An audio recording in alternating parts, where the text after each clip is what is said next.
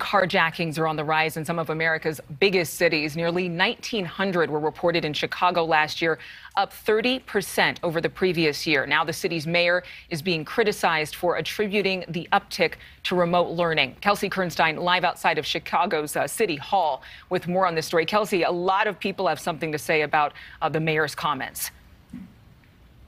Well, Adrian, a lot of people not happy about the mayor's comments. In fact, I spoke to two criminal justice professors who say that making that correlation is actually inaccurate and way too soon to make that judgment. The Chicago Teachers Union slamming back, making a statement on Twitter saying that her comments are racist and hurtful.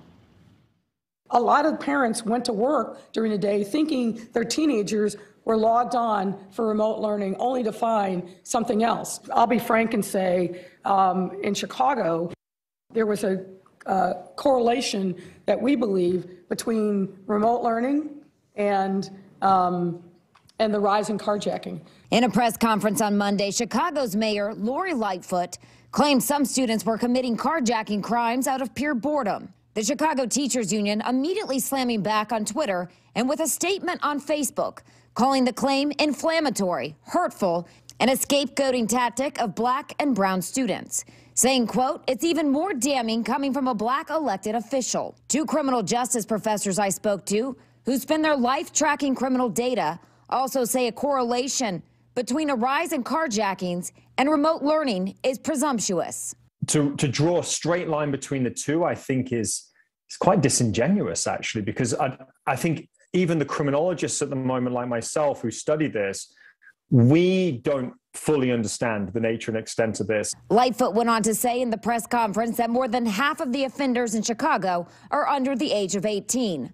But when I asked Dr. Dinsley if that claim is accurate, according to criminal crime data across the nation, the clearance rates for this type of a crime are historically pretty low.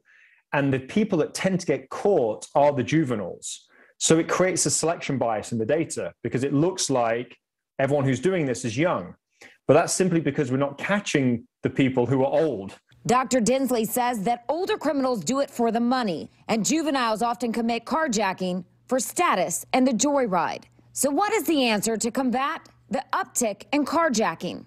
Critics blame the lack of criminal reform and punishment for the uptick.